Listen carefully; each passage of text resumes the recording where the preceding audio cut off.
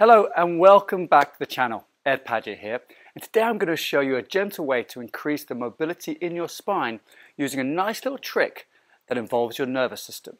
Now, this can help you increase rotation and exercise your eyes at the same time.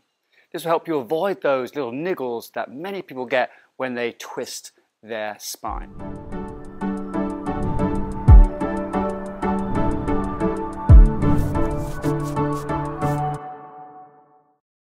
Before I get into the video, I want to tell you about my online course for scoliosis. It's the most comprehensive course out there and takes you through everything you need to know about increasing mobility to your spine, stability to your spine, and increasing endurance to your spine. This is everything you need to know to manage a scoliosis. Now, I run the course once or twice a year, and if you'd like to know when the next one is, just click the link in the description below or in that first pinned comment and put your name in the checkbox, put your email there as well, and you'll get on the notification list. And when you do this, I'll make sure you get my free 6-part series on scoliosis. Now, on with the training. This exercise has a name. It's called the Somatic Lighthouse. Essentially, it's a way to add rotation to the spine, but very gently. And then we're going to use certain eye movements and certain head movements to make a change in our nervous system. All right, the setup is pretty simple. You're going to position your legs in what we call a 90-90. So one leg is out in front with the shin at 90 degrees to the leg here, and the other one is at 90 degrees to this leg. So 90-90. Now I'm going to take my hand here, in this case it's my left side, and I'm going to put that out to the side as a kind of support. Now from here I can actually take this hand at shoulder height and twist round to see how far I can go. Now it's important to do this without any pain. Okay, so if you find a pinch in your lower back, maybe put a pillow under your right hip, straighten yourself up, lift your chest up. Make sure you're not too flexed as you do this, because flexion and rotation can cause pain. Make sure your spine is nice and straight. If this hip angle is too difficult, you can actually just put one hip to the side here like this as well. Okay, I'm going to alter my position here so you can see what I'm doing with my head.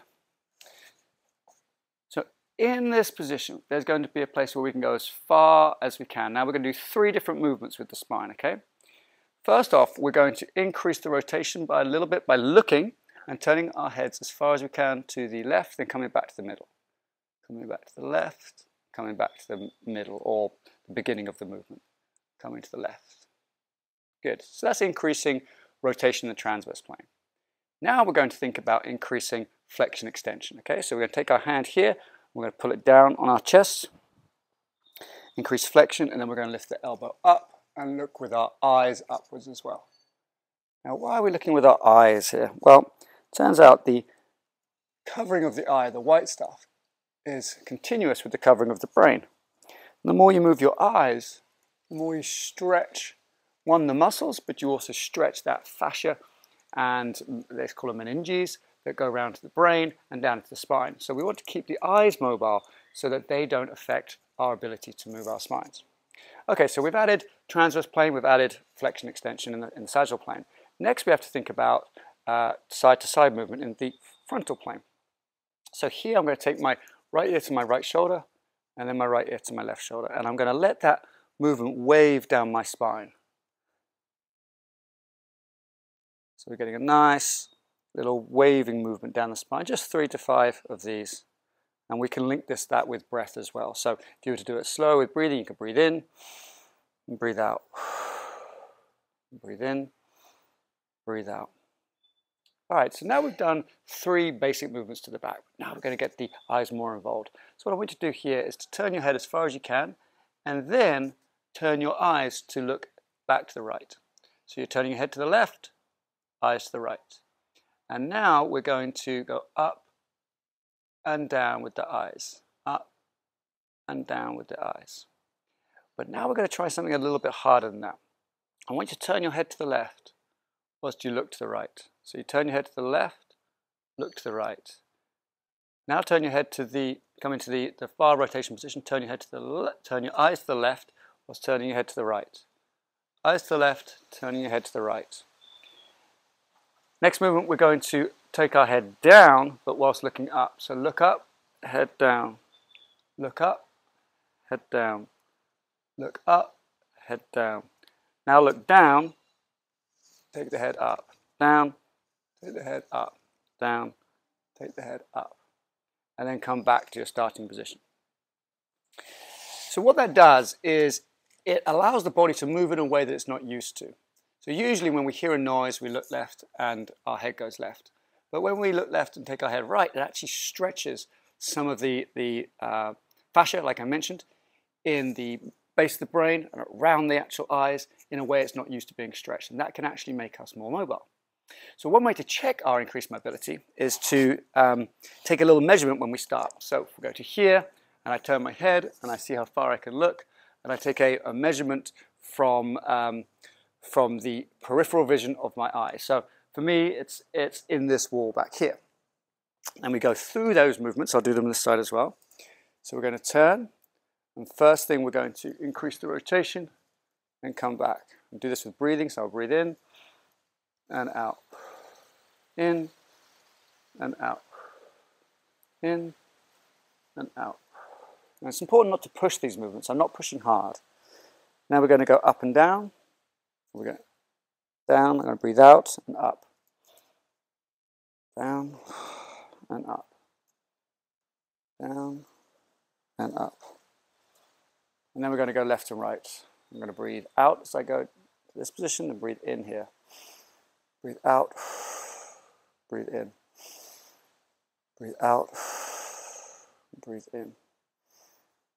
Excellent. Now we're going to work with the eyes a little bit more. So first movement, we're going to go all the way around to the right and then come back. All the way around to the right and then come back. I'm already seeing further. Go to the right and then come back. Next one, we're going to go to the to up and down, up and down. Last one, up and down. Now we're going to confuse the nervous system slightly. And I'm going to turn my head to the right, but I'm going to look left. So I'm looking at you to the left, but turning my head to the right. 1, 2. This feels a bit weird. 3. Now I'm going to go the other way. Look to the right, turn my head left. 1, 2, 3. Now I'm going to go up and down. So I'm looking up, going down. 1, 2, 3. Now I'm looking down, going up. 1, 2. I can move my back here as well. 3. Good. Now I'm going to retest. How much further can I go? So now I can actually see the corner of the house, whereas before I was somewhere in the middle there. So give this one a go. Test yourself at the beginning, test yourself afterwards, and see how much more range of motion you have in that rotation or transverse plane, and how that's going to translate into more mobility and freedom in your everyday life. I'm going to wrap this video up now. If you've enjoyed it, don't forget to like, comment, and subscribe, but also click on that notification bell and send my channel to a friend who you think will enjoy this content as well. Thank you so much for doing those things. Your support makes a huge difference.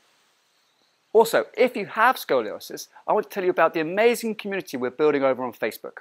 I'd like you to join this group, which is where a lot of the action and interaction with my community happens. Just follow the link in the description below or in that first pinned comment.